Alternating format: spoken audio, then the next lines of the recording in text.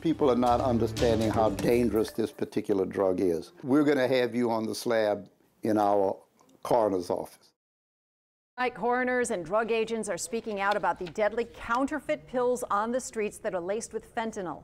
Good evening, everyone. I'm Karen Swenson. And I'm Sharice Gibson. So that warning about fentanyl comes as we first reported that a man has been arrested and charged with murder after one of those counterfeit pills took the life of a high school senior. And as Meg Ferris reports, students are linking up with dealers through a popular social media app. Last Friday, 18-year-old Hailey Deickman and another teen were hospitalized unresponsive.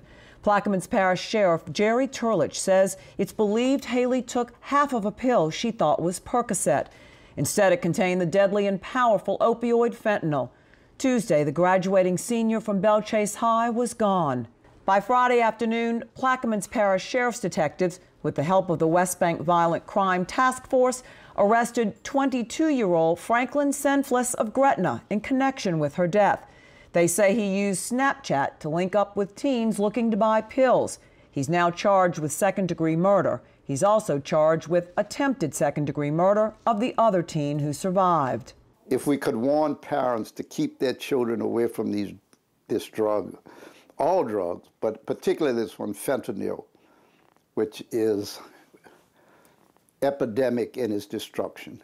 Orleans Parish Coroner Dr. Dwight McKenna says he's seeing a big rise in fentanyl deaths of all ages. That includes local high school students like Hailey, who are dying as well. I speak about it everywhere I go and try to warn people, don't go near this medication. It is deadly. We're going to have you on the slab in our coroner's office. The special agent in charge of the DEA New Orleans office is sounding the warning as well. We are seeing that 1 in 4 pills, counterfeit pills that we're seizing, has a lethal dose of fentanyl. So the saying goes, 1 pill can kill, really is true here.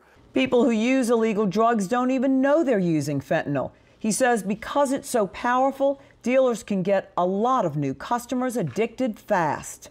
We're seeing it mixed with methamphetamine. We're seeing it mixed with cocaine.